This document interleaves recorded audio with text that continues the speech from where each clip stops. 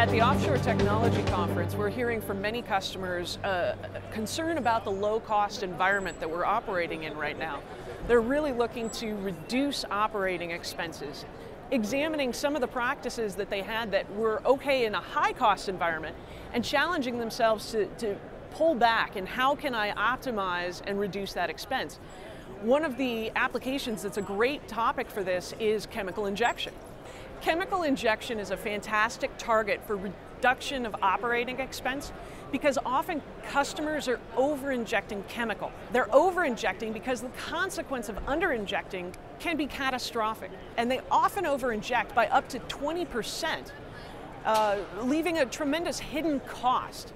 One customer shared that they were over-injecting by almost $2 million a year on a single well, just because they didn't have confidence in the reliability of their system. Emerson believes that an effective flow control solution relies on three things: monitoring, control, and management. Monitoring is absolutely essential because to know how much chemical to inject, you need continuous visibility to changes in your flow production, your flow environment.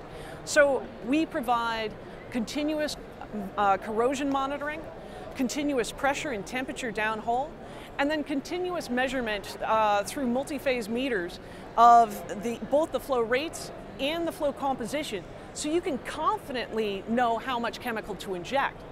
Now couple that knowledge with control solutions that are very reliable and low maintenance, you can set up a closed loop system that really significantly reduces that operating expense, both in the chemicals and the maintenance side. Once you have all that set up, you can overlay a management system such that remotely you can see exactly what's going on with your chemical injection systems and make sure that you're supplying what the well needs at all times.